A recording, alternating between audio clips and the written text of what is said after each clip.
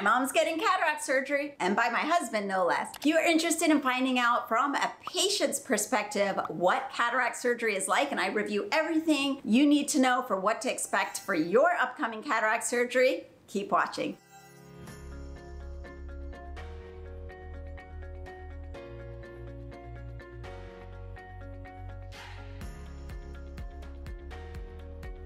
Hello everyone, I am Dr. Rupa Wong, board certified ophthalmologist, and on this channel we talk about eye surgery, eye health, eye makeup health, and a little bit about my life here in Hawaii. So if any of that interests you, make sure to hit that like, follow, subscribe, do all the things so you can get these videos as soon as I drop them. All right, my mom flew in all the way from North Carolina with my dad to Hawaii, and I really insisted that she have her surgery here. Actually, she chose. She could have had it in North Carolina at a very nice academic university hospital where her normal ophthalmologist is, but she really trusts my husband. And you might be asking, why am I not doing my mom's surgery? A couple different reasons. First, I don't do adult cataract surgery anymore. I only do children's cataract surgery and adult strabismus or misaligned lazy eye surgery. My husband does tons of cataract surgeries. He does a lot. And so he's really experienced, so thorough, and so good. So that's why my mom ended up in his hand. Second, operating on your own mom, yes. So that was not something I would do, even if I was doing adult cataract surgery. No.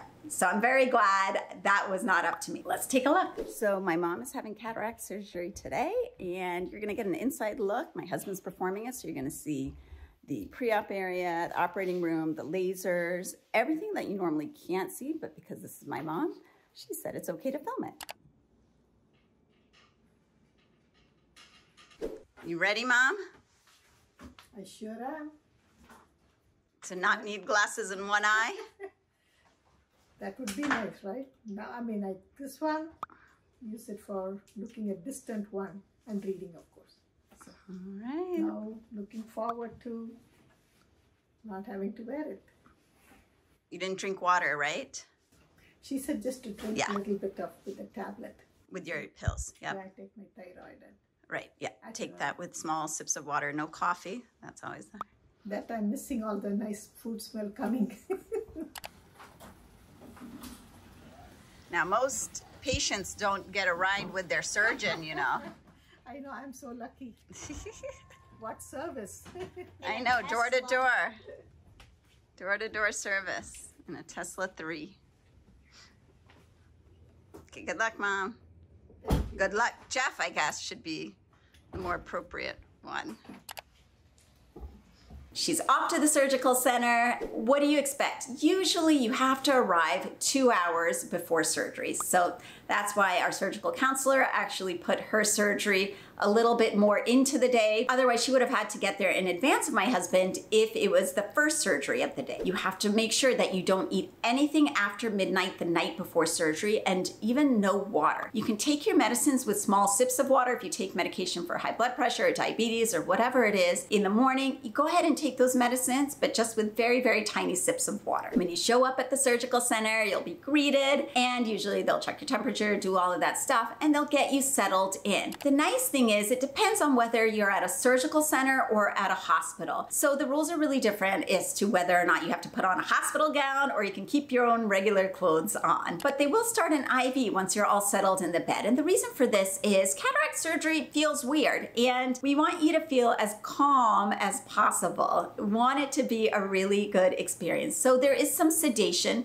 typically offered by the anesthesiologist. This is the kind of sedation or IV medicine that you would get if you've had a colonoscopy before. Next, all the nurses are going to ask you many times which eye you're having surgery on. They want to make sure they're getting the right eye. The surgeon will put a little mark on the eye. Sometimes they'll even shield the opposite eye, so it's like a no-go. You cannot operate on the wrong eye. And then, depending on if you have chosen to have the laser cataract surgery or not, there's 2 different machines for that. There's the Catalyst and the Lens X. And typically, these machines are located in a separate laser suite next to, but not inside the operating room. So let's take a look and see how it was for my mom. And again, we're working on it. Safety strap coming across to remind you to stay in this position.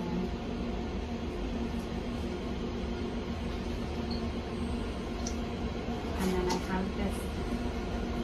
same numbing drop that Cindy put earlier, I'm going to put it again. So your eyeball will be numb, but your eyelids are not, so you feel the stretching.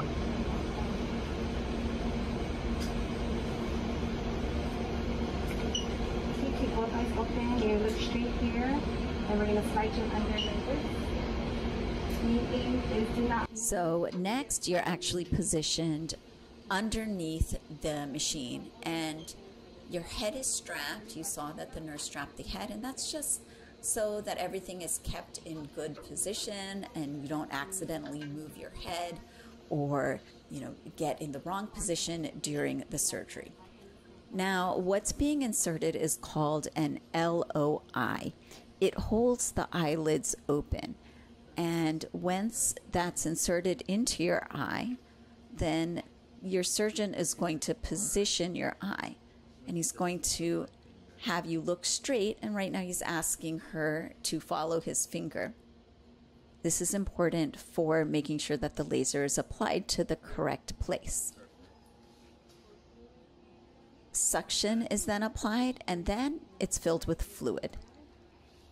And then the machine is docked,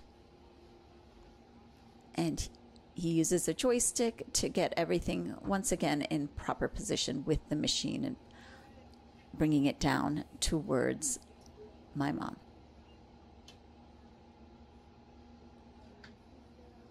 Right, very good. Just hold nice and still.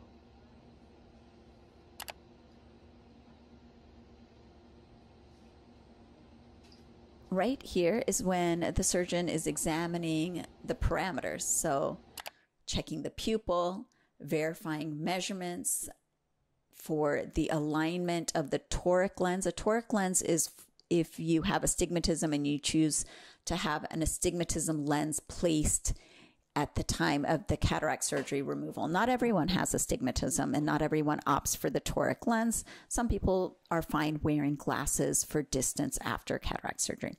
And then these lines and circles and hatch marks, this is basically used to show where the incisions are being planned, and the purple shows the incisions are already being completed.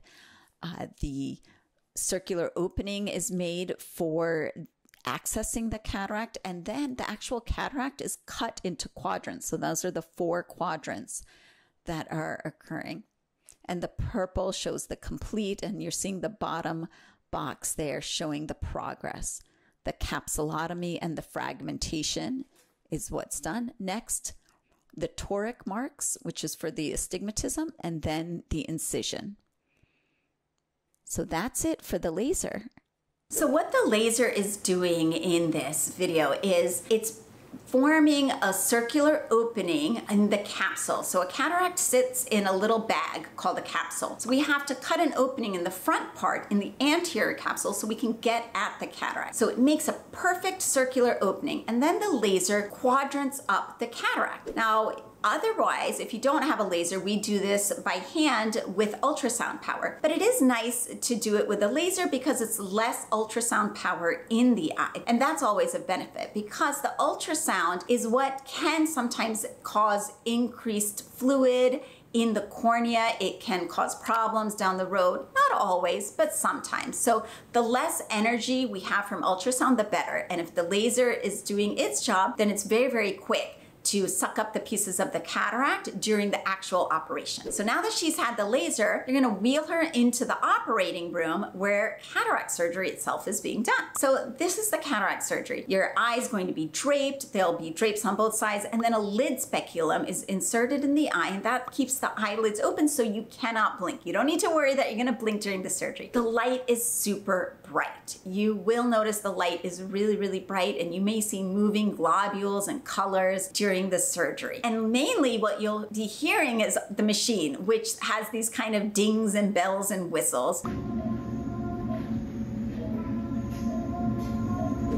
Lasts about 15 minutes and might be even a little bit quicker if you had the laser, because everything has been sectioned up already. It's been cut up into little pieces, so it just needs to be broken down further and sucked up. Then the artificial lens is placed in the eye, and that's actually injected. It's unfolded in the eye. It's pretty amazing. That takes the place of your natural lens. Then typically you don't even need to put a stitch in the eye. There's no stitches in cataract surgery. They take out the lid speculum, take off all the drapes, put in all the drops. They've already injected lots of antibiotics and steroids, but they'll put in more antibiotic drops and you wheel to the operating room. Oh, and then you're wheeled to the recovery room. Here's my mom in the recovery room. You'll wake up with a shield on your eye. And again, it's not like you're put to sleep, but some people kind of doze off during the surgery. Some people are awake the whole time. It just really depends. Usually a light sedation is better because you're gonna need to follow the instructions of the surgeon. Your eye is not paralyzed during the surgery, so you actually can move it around. And so that can be a detriment to the surgeon if you're looking the wrong direction. So oftentimes you might hear your surgeon say, look down, look to the right if you're looking off into different sides, because he's not got to be able to operate. Usually your surgeon's going to recommend that you use the shield and you start the eye drops that day. And then you'll see your eye doctor the following day for the post-operative day number 1 visit. But I thought it was neat. I wanted to ask, we just happened to be talking at dinner time what my mom's experience was like of the surgery. So take a listen. The surgery